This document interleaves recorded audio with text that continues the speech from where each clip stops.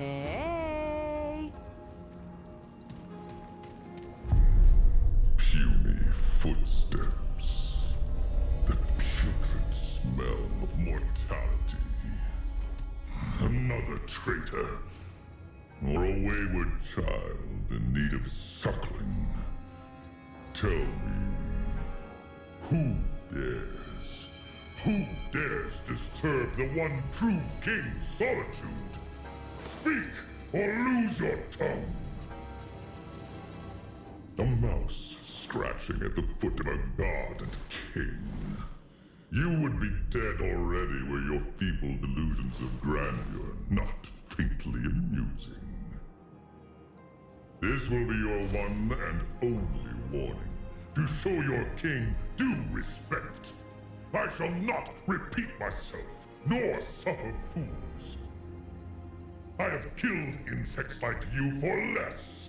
My pipes are adorned with such humorists. Putrid, disgusting, traitorous mortals! Two options. Two paths. Such is your crossroads. If you wish to live, prove your loyalty by slaying the duplicitous lesser goddess, Numnue. Or raise your pathetic hand against me, and your mortal suffering ends here and now. Which will it be? So be it! Make your peace, filthy mortal! But first, your death may wait a moment. Now that I look closer, there, upon your putrid person, an ill-gotten crown. That you would appear before me equipped as such speaks to insolence beyond the likes of even the savage Fae!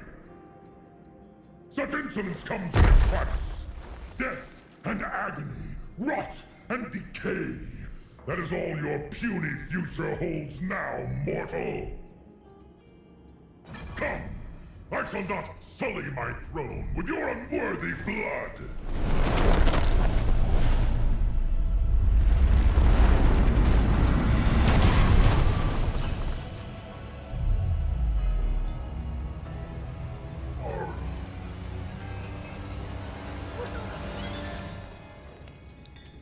You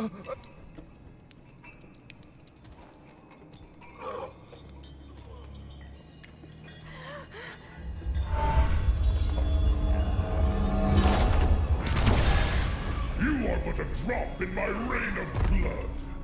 A lost whisper in the echo of eternity. Return to the nothingness from whence you came!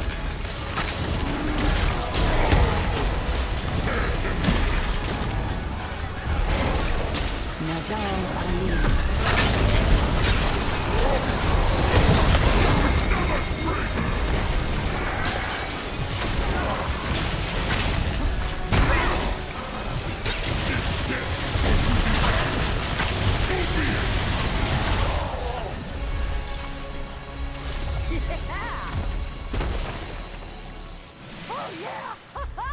Oh yeah!